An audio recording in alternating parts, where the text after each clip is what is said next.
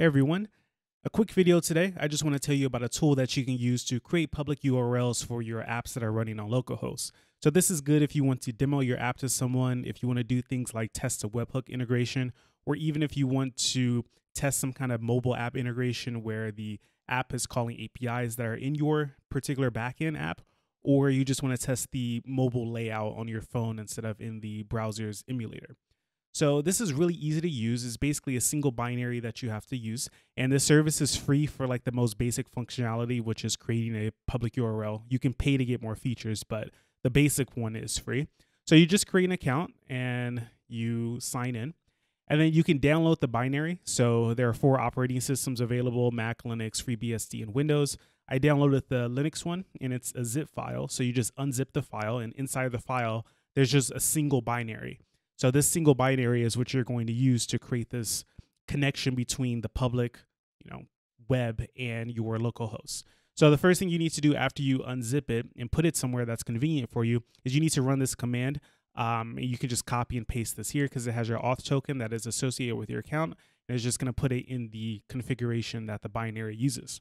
And then to use it, I'll show you that. So let me go over to my VS Code, and I have the beginning of a Flask app, so I haven't written any routes yet. So what I'll do is I'll create a couple of routes. First route will be an index route, so I'll just say index, and I'll return hello world.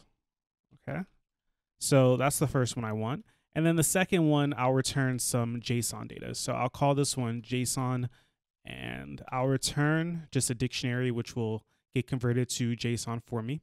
And I'll call this value and then hello world. Okay, so those are the 2 routes that I have. And if I run this using Flask run, we see it has my development server running on port 5000 on my local machine. So I can click that and I see it here. So this is my local machine. So if I wanted to show someone this, for example, I can use ngrok to create a connection for me.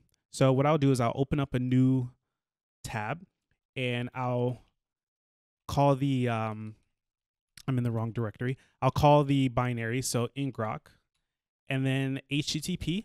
And then what you put here is the port that your app is running on. So by default, Flask apps run on port 5000. If you're using something like Django, it's port 8000. So just put the port that you're using. I have 5000.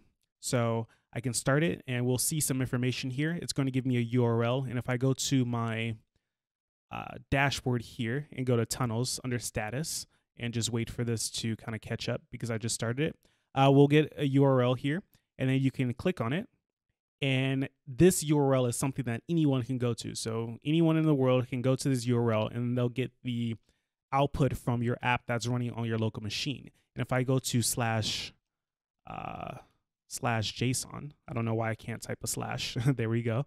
I see value hello world. So we know this is coming from my app. And if I go here, back to the original tab, we see the requests coming in. We see a request on JSON, and then we see a couple of requests on the index. The first one I did from the local machine, and the second one I did from that ngrok URL.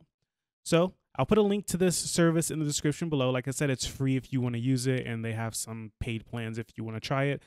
I think the free plan will get you a long way, though. I hope I was able to tell you about something that you probably didn't know exists, and it may be useful to you in the future. So if you have any questions, feel free to leave a comment down below. If you like this video, please give me a thumbs up. And if you haven't subscribed to my channel already, please subscribe. So thank you for watching, and I will talk to you next time.